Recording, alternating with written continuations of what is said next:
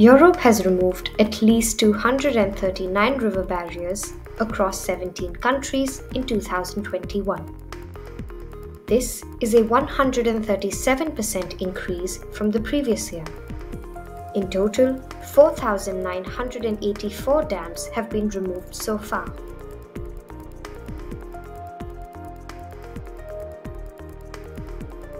According to the EU's 2030 Biodiversity Strategy, one of the key steps to improve degraded ecosystems is to restore 25,000 kilometers of rivers to a free-flowing state. Dams and other river barriers lead to a loss of habitat for species belonging to riverine ecosystems.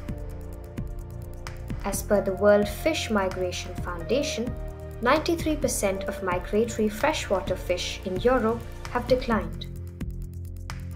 In some cases, the loss of income from fishing is larger than the value of the power produced by hydroelectric dams.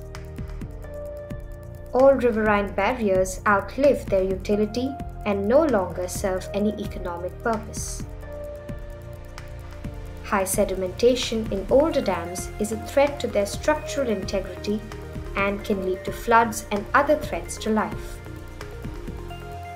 A 2020 study found that around 15% of the 1.2 million barriers on rivers and streams in Europe are obsolete.